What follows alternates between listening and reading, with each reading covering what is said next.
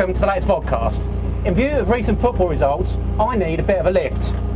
So we are at DKW Precision Engineering.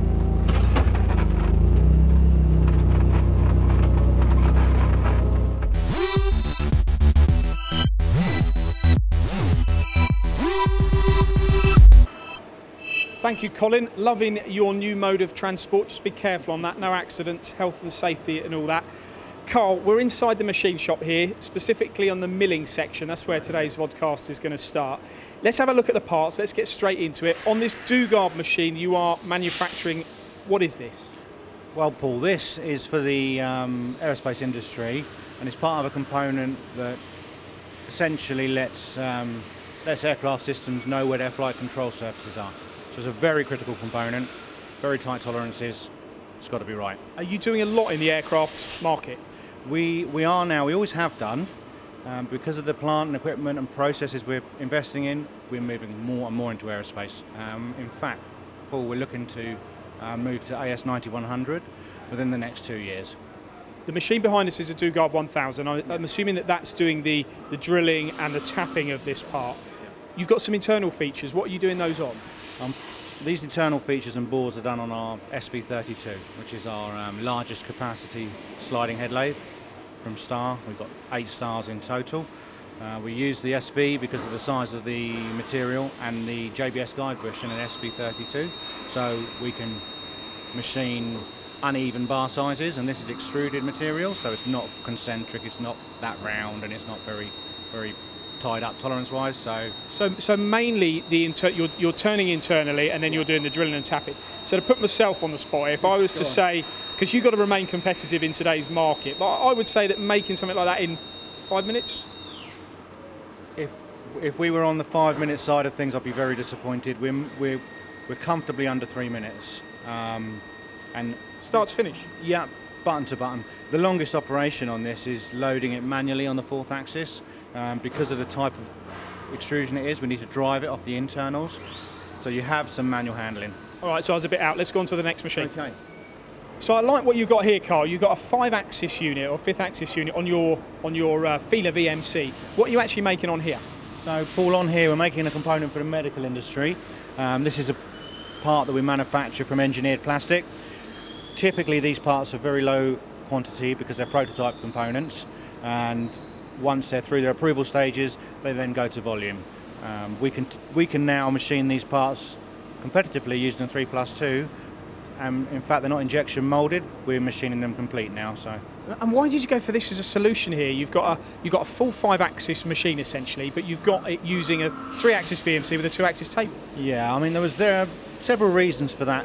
On our initial investment, we didn't have a huge demand for 5-axis work. So it was a bolt-on, an add-on to our service. We take the 3+2 unit because it's so compact off of the machine when we don't need it.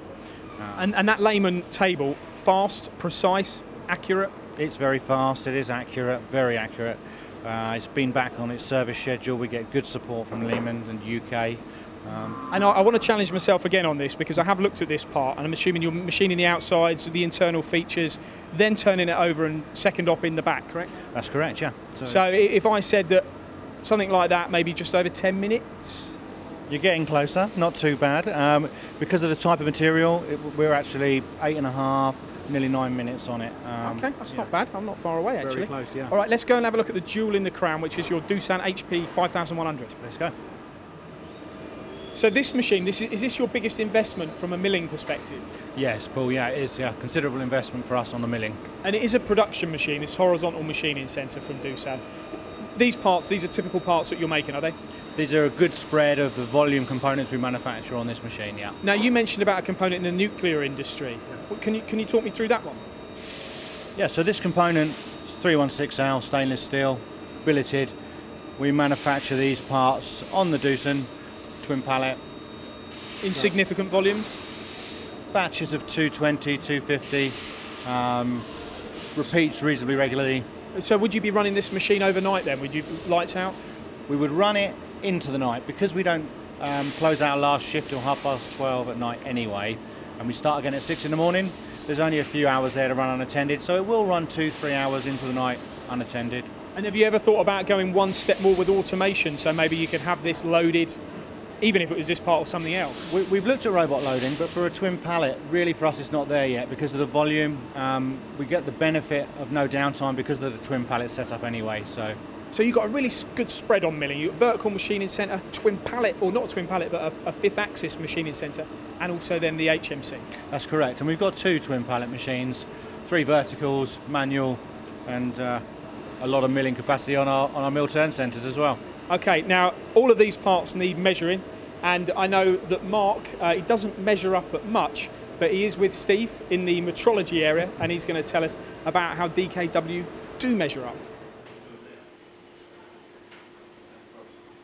Paul, thanks very much. Talking about measuring size, better not talk about your waist size.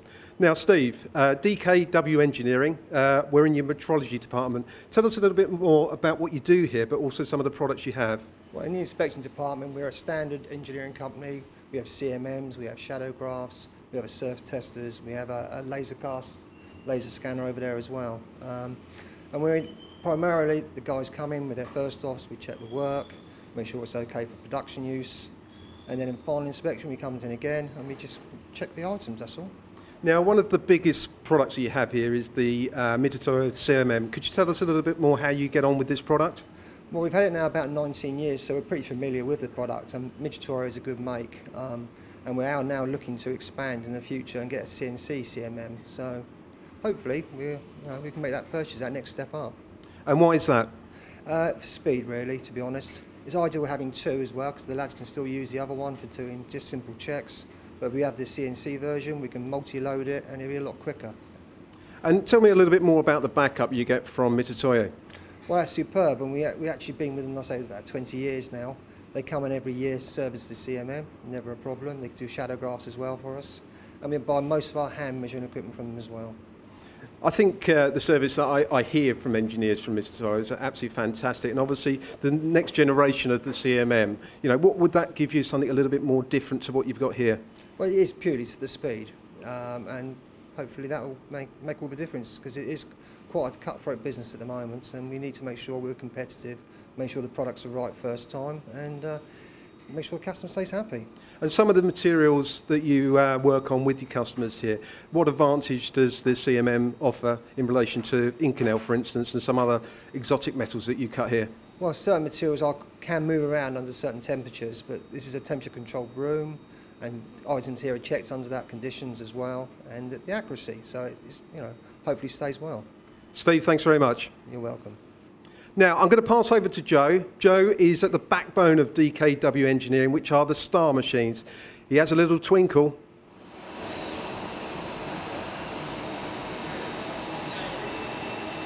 Mark, your jokes never measure up. Andy, this is your latest star, but it's not the only one you have, is it? No, this is one of 8 that we've already got in the factory. We've had this particular one for about 1.5 years now, and we've had great success with it since we've had it. The best thing about this particular machine we have is the B-axis, which allows us to do angular drilling, milling, and various other features that have made life easier for us, reducing ops. Particular job we do, we used to do in about 2 or 3 ops. Because of the angular drilling, it'd have to go over to the 3+2, and now we can do it over here complete. So that's a big saving. Can you quantify it? Oh, we certainly can. It's been a big saving in obviously time, setup, costing, just an overall thumbs up really, to be honest, on the machine. And you keep buying Star, presumably you're happy, you're going to continue to invest in that technology? Yeah, we find them to be a very versatile machine, really easy to use, very user friendly. I can't really find much faults with them apart from my own personal preference. They're a little bit low for me, but you can't please everyone, can you? And I know we're doing an Inconel job over in the Doosan, so let's go and take a look at that. Yeah, by all means. So Andy, you've got the Puma 2600 SY as well. Are you happy with the machine? Yeah, it's quite a robust bit of kit here, particularly for the particular job we're doing right at the moment, Joe. We're using Inconel billets at the moment. Obviously the machine's got the power and the torque to be able to punch through it with ease, obviously with the right tooling as well. We've got a U-drill 40mm diameter, cutting at 500 RPM with a 0.1 feed, and then it just chips like it was cutting through butter, to be honest. That's a good endorsement, because 6 to 18 canal, it's a challenging material, and 40mm, it's a decent size U-draw. It certainly is, Joe. It's you do need the torque with it, tools of that size to be able to cut through. I mean, you wouldn't be able to do it on any of our particular other machines we've got in the factory at the moment. So yeah, it's just it works really well for us. Don't know what we'd do without it, to be honest.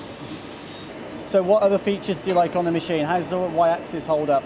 Yeah, the Y-axis is pretty good. We do a few jobs on here now where we've got to do a bit of helical milling to rough out some bores, just to try and get rid of the swarf. We do have certain materials where it's a little bit difficult to try and get rid of the swarf using the conventional boring. So helical milling down the bottom, having the Y-axis allows us to get rid of the swarf in a more manageable way, to be able to finish the product off to customer requirements. It's a FANUC control, you've got FANUC throughout the shop, is that a big point as well? Yeah, obviously every other machine we've got on here is FANUC, so it's better for us to keep it that way. That way everyone can jump on pretty much every machine and they pretty much know what they're doing straight away, and you don't have to start teaching or remembering the different controls all the time. Andy, the C200 Index, it's the latest purchase here. Why did you select this machine tool? We bought this to do a group of family parts that we're invested in doing. Obviously the machine is very versatile for these particular family of parts that we're going to be doing. The joys of having this particular machine is having the triple turrets and the twin spindle. Obviously with the back end, the single turret on the back end, you've just got the X and Z, but you've got the two turrets which can work on both the counter and the sub spindle. The joys of having the lower and upper turret to work on the counter spindle is you can do balance turning, milling, obviously you can finish turn and bore, you can do pretty much what you like, which allows us to save a lot of time on jobs which have been done on other machines.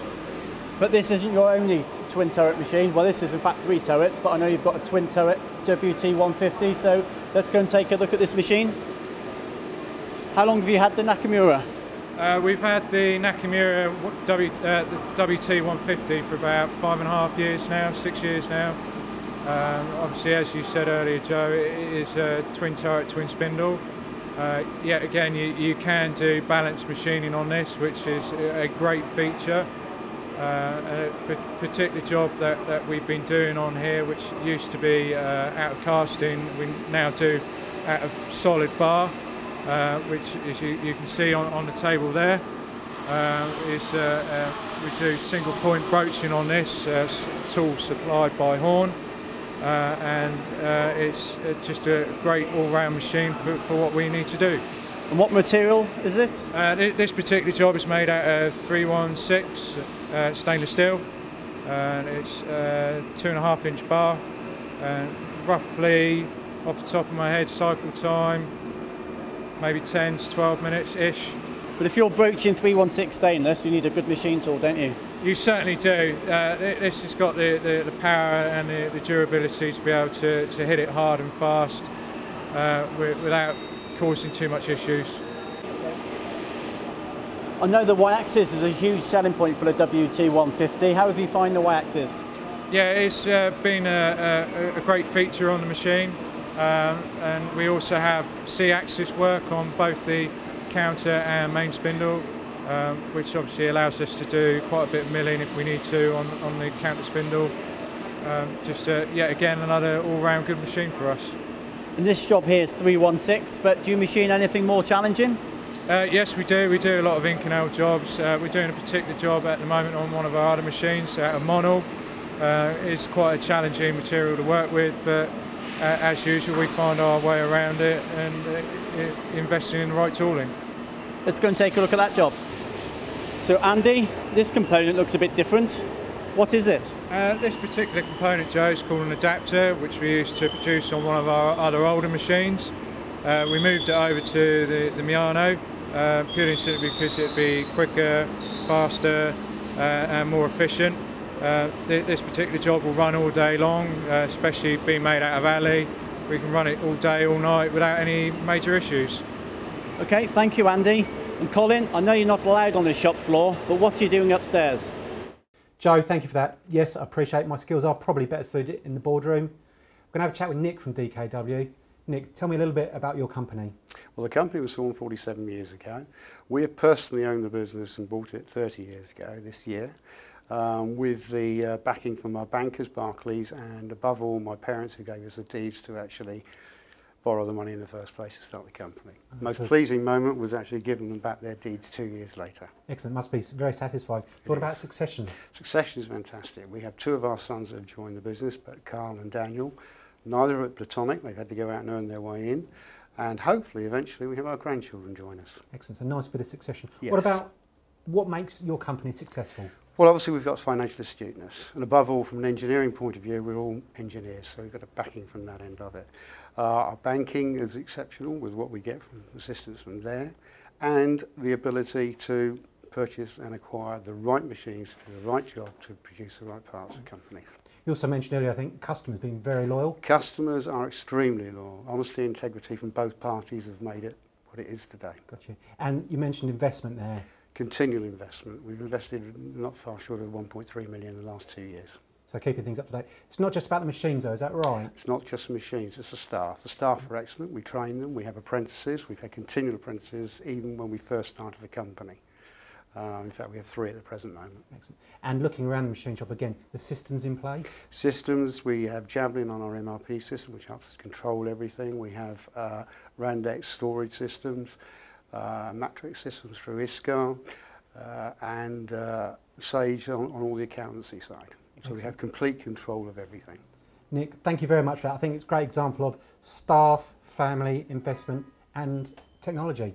Makes it all successful. Thank you. Do you know that DKW Engineering, they actually manufacture this here for Rolls-Royce? Do you know what they manufacture it on? A machine tool, possibly. Possibly. Not a Ford Focus then? No. No, it's my new car. One for you, Colin, a spare for yours. Absolutely. So we had great insight to what DKW do. What about MTDCNC? What have you guys been up to this month? You start, Mark. Well, a couple of weeks ago I was in Austria with WFL on behalf of Car Machine Tools. They launched their biggest ever machine, the M200. It is absolutely huge. It's for mainly the oil and gas market, and it can actually hold 60 tonnes. It's amazing, it's a beast. Is there going to be a big demand for that? I think so, yeah. I mean, existing clients, that's what it's there for. It's actually been manufactured because of the customer's needs. Is that the one where actually so big it go dig it into the ground? Yeah, they need a base to put it in. It's new technology. It's taken 3 years of design off the old platforms, what they've been designing. 18 months to build. Did you actually do a review of the machine while you were there? Yes, yeah. And that will be coming out on MTD very shortly. Would you buy one? If I had the money, yes.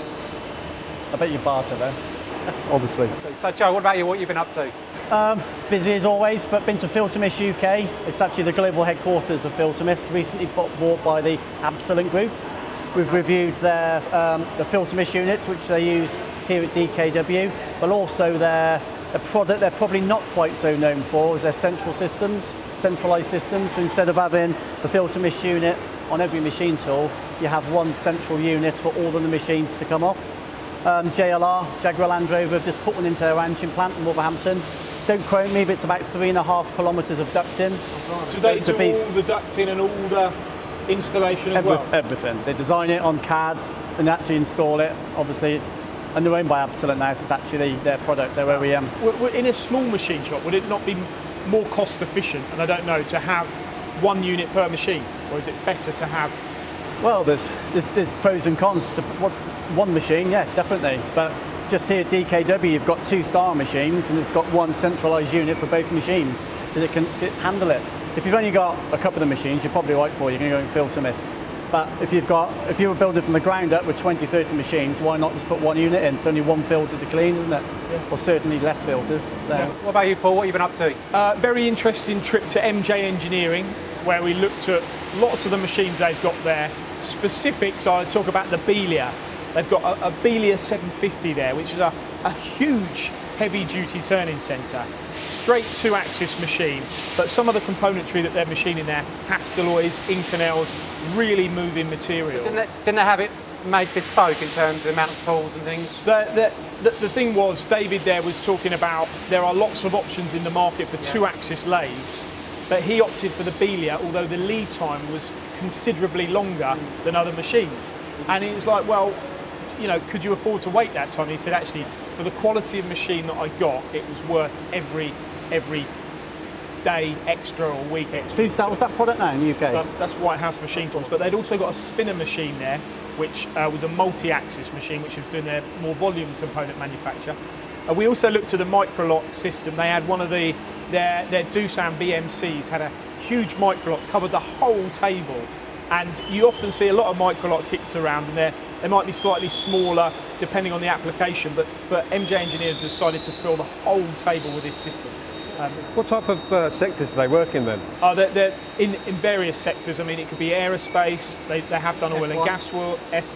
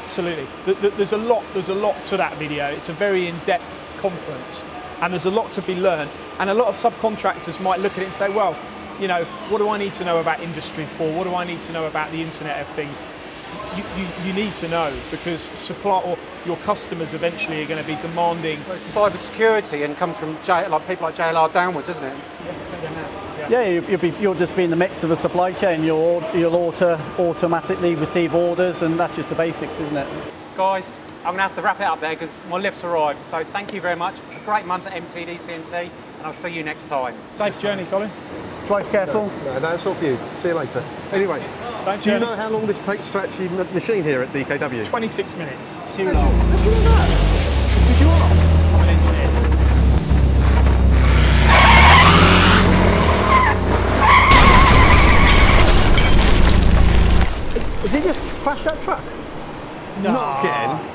Colin.